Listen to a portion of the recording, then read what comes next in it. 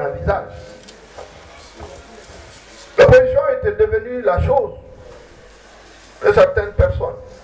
Nous avons échoué comme ça à l'élection présidentielle de 2010. Nous avons échoué à la présidence de l'Assemblée nationale.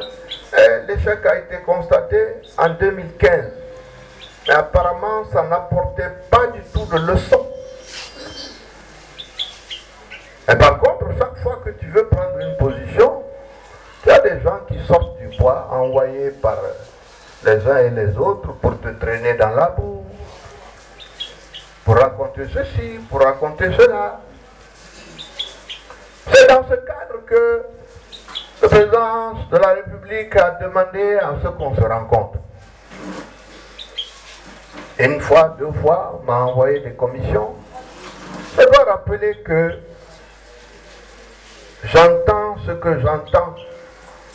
Je n'ai jamais eu de problème personnel avec Michel Wagonet. Je n'ai jamais eu de problème personnel avec Alhaji Professeur. On se connaît depuis très longtemps. Mais j'ai toujours dit que la manière dont tu gères le pays, si c'est comme ça, Moumou Lama.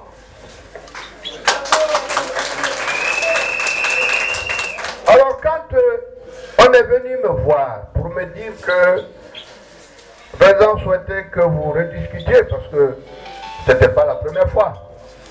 Les gens ont oublié que en 2013, pour aller aux législatives, j'ai dû rencontrer Alpha peut-être 4-5 fois.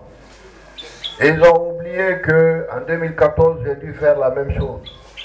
Ils ont oublié qu'en 2015, pour les mêmes élections, la mise en place pour la présidentielle des délégations spéciales, j'ai dû encore aller le rencontrer.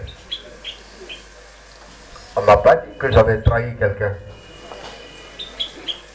Je suis allé dans l'intérêt de notre pays pour faire avancer les dossiers.